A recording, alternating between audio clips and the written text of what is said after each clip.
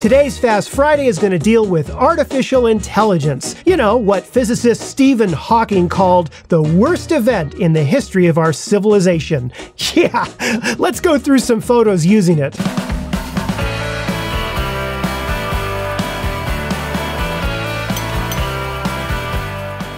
Hi everyone, and welcome to Pal to Tech. There is a new app in the Apple Mac Store that promises to use artificial intelligence to cull through your photos. According to the developer, the artificial intelligence in the app will filter out objectively bad quality photos. And yes, it will work with Fujifilm RAW files, which is why we're doing this today. So I have here the app open on my Mac, and I also have some photos that I took. The app is meant for people, in particular group shots of people. So if you're a nature photographer, you know, hoping that this app is going to tell you which is the best waterfall you took, not going to happen on here. People only. I'm going to import some photos right now. The minute I begin importing them, it starts analyzing them automatically. You see that right now? It's analyzing them. You see the little red circle? Those are groups of photos, and if I double click on them, it will open up the grouping. As you can see, one of them is already starred. That is the photo that this app thinks is the best out of this group of photos. So basically it thinks this photo is better than this one.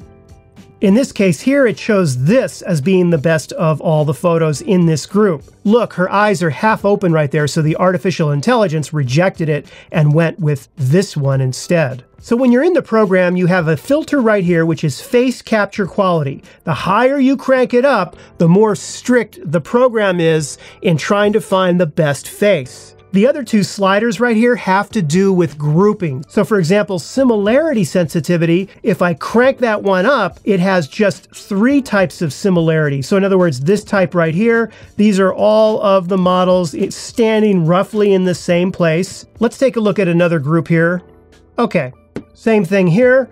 Now, again, the facial recognition needs help because there is only one model in this photo shoot and it considers it 2 different people. And the similarity sensitivity slider actually is helpful because suppose I wanted to just quickly group together those photos taken where the model is sitting at the table outside. Well, if I double click on this, it's pretty good. It nailed all of the ones that she was at the table. You see that? But if I go to this one here, it's the close-up shots. And what's interesting is this was the shot it thought was the best one right here versus say this shot. And if you look at these 2 shots kind of together, you can see, what do you think? Which do you think between these 2 is the better shot? Do you think the artificial intelligence was correct in choosing this one over this one? And when you're all finished, you have the option to export by clicking this button right here, and it will make a copy of those pics, so to speak, and export those in the RAW format. Let's mess with it for a second. I picked landscape, okay? So landscape now,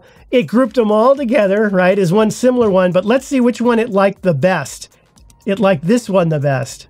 And I definitely do not agree with that assessment at all. But as I said earlier, it's not meant for landscape photography. Overall, I think this app needs a lot of work. I noticed that there is no help file. There's no ability to set preferences in the program menu. Also, it would be really helpful to have a drag and drop feature to bring the photos straight into the app. And most importantly, some kind of plug-in utility so that you could directly connect as part of your workflow this app into Lightroom or Capture One. Bottom line, I don't think it's ready yet for full-time professional use, but I do see a huge amount of potential where this technology is headed. That being said, I have to commend the developer of this app, and even with his limited resources and staff, I noticed that the photo thumbnails load blazing fast in this app, and the filtering and the sorting features are much faster than anything I've seen from Adobe. Well, thank you so much for watching, and I really hope you enjoyed the video. If you did, be sure to give it the like and subscribe,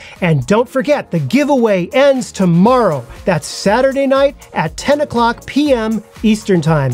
If you've not already submitted your entry for the free camera slider, be sure to do so before then. I'll have a link down below in the description of this video. In the meantime, have a wonderful weekend. I'll see you next week.